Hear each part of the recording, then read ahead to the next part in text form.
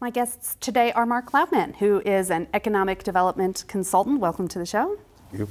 And Senator Michael Padilla is a Democrat from Albuquerque's South Valley. Thanks for being with us. Representative Sarah Maestas-Barnes is a Republican from the North Valley. Thank you for being here. Folks, every week on this program, we are sitting here talking about some of the toughest issues facing New Mexico. We're talking about poverty, hunger, the dropout rate, unemployment, you name it. The New Mexico Jobs Council, which you all were involved with, came up with one magic answer to many of those problems, and it is jobs. So, Mark Loutman, help me connect the dots here. How does creating more jobs end up solving those problems? Well, your economy needs to grow faster than the population. If you want all of your major institutions and your households and your businesses to have more money per person to serve than they had the year before. If you don't have that extra discretionary income, you can't improve. And you're in a situation when you have to serve more people in your household, in your business, in your school system with less money. And improving is not sustainable. So when you back into how do you grow the economy faster than the population, it really boils down, can you grow the economic base of the economy that you're in faster than the population? So it's something that factors off of how many people are you going to have living here in 10 years. So, you know, essentially we figured out what the escape velocity of job creation needs to be at full employment and growing the economy faster than the population in 10 years. And it's about 15,000 economic base jobs a year, which are jobs where— Hold on, let me, yeah. So the escape velocity means what we need in order to grow faster than the population is 150,000 jobs. In 10 years. In 10 years. And these are economic base jobs. Yes. What's that? An economic base job is a job where the products and services produced are sold outside the economy. So the money's being, for that job, the money's coming in from outside. And you have to have a minimum number of those to grow your service sector. And the problem New Mexico's had for the last 10 years is that the economic base has not grown faster than the population. We've been losing jobs. And the miscalculation is almost entirely on the attrition side. So before you can make any progress against unemployment or produce jobs for population growth, any new population you're going to have, you have to create enough to offset the jobs that you lost. So Intel, we all know, is down from over 10,000 jobs down to under 2,000, mostly from automation. So you're losing these economic base jobs all the time. So the miscalculation's been, over the last 10 or 15 years, is we're losing way more every year than we think. So you have to crank up your job creation rate. So our job creation rate's got to be a lot higher than it's been in the past to grow the economy faster than the population. That rate's 15. There was a 2014 version of, the first version of a report from this Jobs Council, which was created about 5 years ago. And, they came up with some proposals that got put to the legislature. Senator Padilla, what have you guys been working on over the past few years in order to accelerate this job creation? Well, based on what the report has produced, we have a very deep understanding now of where the pockets of unemployment exist, what the local resources may be, what job retraining actions need to take place. And so we've created, very successfully in the legislature, a couple of programs, the Job Training Incentive Program, the Local Economic Development Act, to turn the workforce around to meet the jobs that are needed for the next, say, 10 or so years, as Mark mentioned. The Local Economic Development Act has also been very successful. We call it LEDA for short. Yeah, JTIP, LEDA, thought I would actually, call it out with exactly what it is. We come up with some really great stuff, in the legislature. And so these two programs have been successful because they go right to the heart of incenting a company to either come to New Mexico or an existing company to expand from an economic base job standpoint. As Mark mentioned, you bring money from somewhere else into the local economy rather than simply shifting the money around that's already there. So like Facebook bringing its data center to central New Mexico would be bringing money from outside that's going to create some construction jobs and some other kind of jobs there? Well, that's actually a great example because that is money that comes into our economy here in New Mexico from the other side of the world. It's incredibly important that we use our tax dollars and incentive dollars that we may have available in the most effective way. And so if we can focus on economic-based jobs, those will actually turn the economy around rather than, again, shifting the money around that's already here in the economy. Representative Myers-Disbarnes, you know, we've been talking about when we're bringing new jobs in. For a long time, we kept getting these call centers. And it was like, okay, there's 200 jobs or 400 jobs, but they're just answering phones and it doesn't pay very well, and that's a little tough. The council found that the biggest problem to creating these economic-based jobs is a lack of qualified workers. We don't have enough people who are qualified to do the jobs that we want to have. What do we have to do to change that? You raise a really valid point, Gwyneth. We do have a lack of a qualified workforce here in New Mexico. We saw that firsthand through the Jobs Council, and also myself and Senator Padilla have seen that specifically with some of the job fairs that we've done in our respective districts. Last year I hosted a job fair and we had over 2,000 jobs available, and all of those jobs did not get filled. We're still compiling those numbers. Perhaps Senator Padilla has some information on some of the jobs that he's been able to fill. But one of the complaints that we've continually heard from the employers is that they do not have adequate training. So we did bring in... but I mean, are we talking about we don't have enough physicists, or we don't have enough, what are the kind of jobs that we don't have the good workers for? All of the above. We received testimony from Secretary Selena Bussey as well as Secretary Barbara Dameron, and we talked about different solutions, things that they can be doing at their respective departments to bring in the skill set, to bring in the type of training that's necessary. One area in particular, you mentioned the Facebook and it being brought in by LEDA. Well, that particular initiative was bringing $45 million into the local economy to build these solar farms to address the needs. There was a company here in Albuquerque, Affordable Solar, that's leading the charge. They had 300 jobs available. I don't think that they've actually been able to fill those jobs because there's not enough individuals people who know how to install solar stuff, right? And that's one area that we have seen continued growth. And so ensuring that whether it's in high school or in college, that there are classes available. Also, CNM has done a great job of reaching out into the community, providing not necessarily full degrees, but specialized program for these specialized areas. So JTIP, you know, the Job Training Incentive Program, is exactly what Representative Myers-Disbarnes is talking about. So an Affordable Solar, as an example here in Albuquerque, if they can demonstrate that they're going to retrain a group of workers, we will incent that company to make that skill set available to that company. And so JTIP is an example of a successful program that we have had so far. So you give them a tax break or a refund, or what's the incentive? Well, they'd have to demonstrate a percentage of their payroll was, you know, for a period of time while they were training the employee to actually do the work that maybe Affordable Solar or a Facebook might require. And so at that point, they demonstrate those documents, and the state will actually reimburse a portion of the payroll. Mm-hmm. Okay. It's one of the most effective programs we have. There are two other problems. One is a thing we call the wage cliff effects. So our income support for people that are out of work is set at a level that drops off abruptly when you get a job. And depending on how much money you bank and what's how many people in your household and everything. And so the benefits that you get from unemployment, from being unemployed and on public assistance, don't feather out as you make more and more money.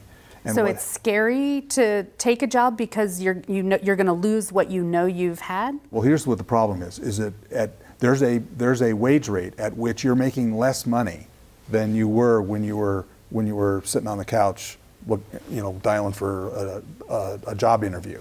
So what's the number? It depends on the household, how many kids you have, what kind of support you're getting, and how much you're going to make, and what the cost of going to that job every day is. And what's happening is, for jobs that are under 15 bucks an hour, there's a very good chance that at some point in your progress from $12 an hour to $15 an hour, that you're going to go into a wage cliff where you're actually making less money than you were when you didn't have a job. And when you realize it, you quit. Right. So we have a lot of business owners who are telling us, we have people show up, they go through the application process, we get them trained, and they quit after like the second or third paycheck round when they realize that they're in this wage cliff. So how do you solve that? I mean, you don't necessarily, do you cut the support systems, or? No, I think what you do is you have to figure out how to feather gradually reduce the public assistance. So because it just all of a sudden one day you get a raise and all of a sudden you're dropped out of a program. Gentle slope instead of cliff. Right. Okay, I get it. And letting everybody know that that's what's out there so they know what to expect. So that brings me to rural areas. You know, in Albuquerque, there seems like there's a lot of opportunity for a really diverse group of jobs. In Santa Fe, there are a lot of government jobs that pay much better than that. But in rural areas, you know, you've got the Stuckies, there's some agriculture work. We are draining young people and jobs from the rural parts of the state. Did the council come up with any ways to address that? Well, one of the most critical ways is to bring high-speed broadband access to rural New Mexico. There are parts of New Mexico that have no service whatsoever or are at all connected to the World Wide Web. There are communities that are on dial-up. There are communities that have a little bit of broadband, you know, light, and they're literally, you know, 10 years behind the schedule or behind times. So we actually passed, as a result of endorsements from the Jobs Council, 3 critical broadband bills that I had this year. One of them allows a community out in, you know, the hinterlands out there to tax themselves for a particular amount of time, much like you would for a water system, a sewer system. So it's infrastructure. So now we're going to look at broadband in New Mexico as infrastructure, because that's really what it is.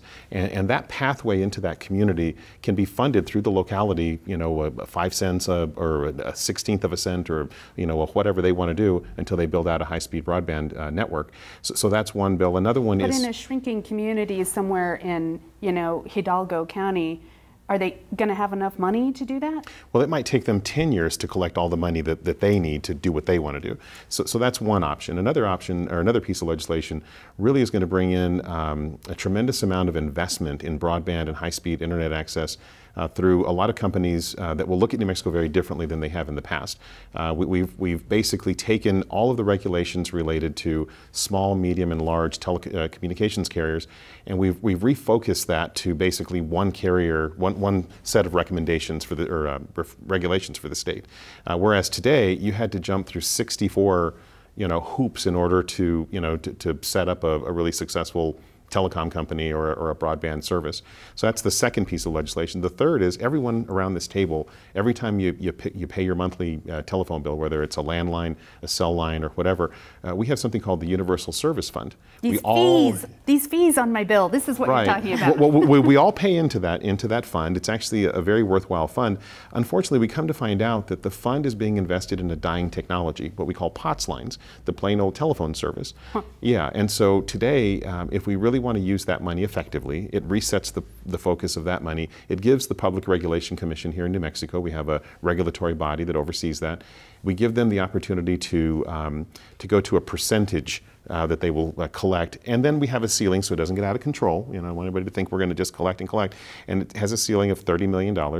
A minimum of that $30 million will be for projects that are only related to broadband. So I'm hearing you say some of those annoying fees that are on my cell phone bill are actually going to go to improve broadband service in the state. Well, that's right, and placing the money in a project that actually is about the future and bringing you know, monies to those rural communities on top of the infrastructure investment, on top of the investment by a company, and then now through the Universal Service Fund. Representative Maestas-Barnes, one big obstacle that the council identified in terms of job creation is taxes and regulation. What do we need to do to change that environment? Briefly, what do we need to do to change that environment to make New Mexico more attractive?